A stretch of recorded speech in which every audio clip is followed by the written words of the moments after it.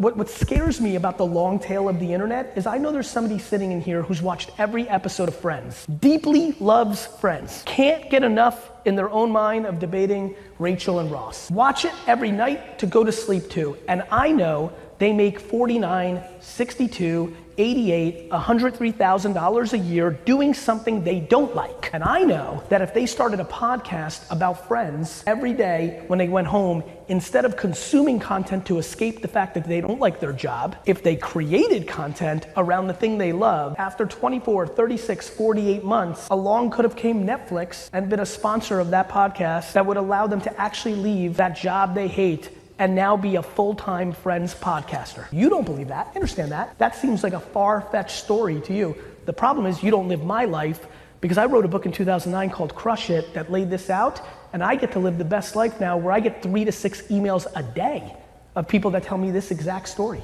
I just really, really, really hope you hear me today.